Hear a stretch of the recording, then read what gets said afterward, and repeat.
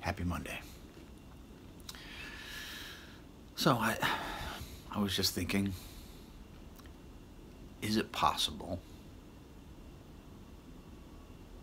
to live without expectations? Like across the board? I don't think so. I think that certain expectations have more weight on them, and then they can be more damaging to you if you put more weight on the expectation, and an unreasonable amount of weight on the expectation of somebody or something.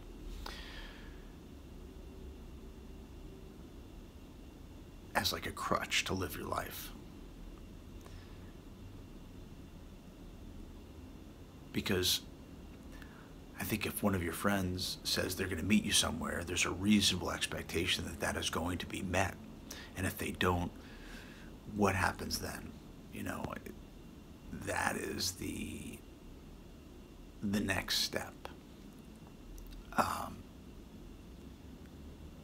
think it's another one of the traps, at least for me, is when I have expectations of somebody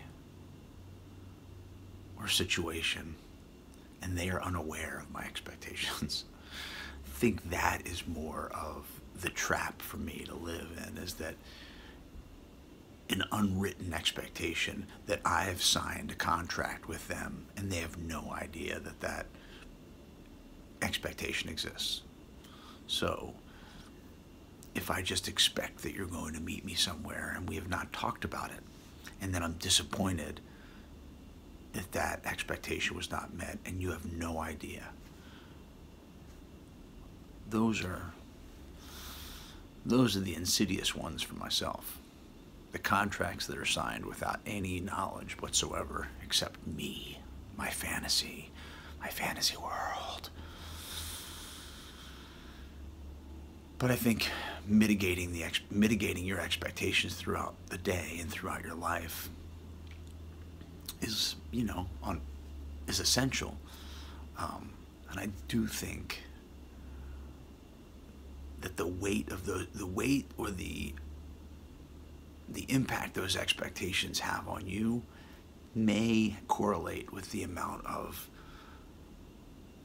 love you have for self without hubris.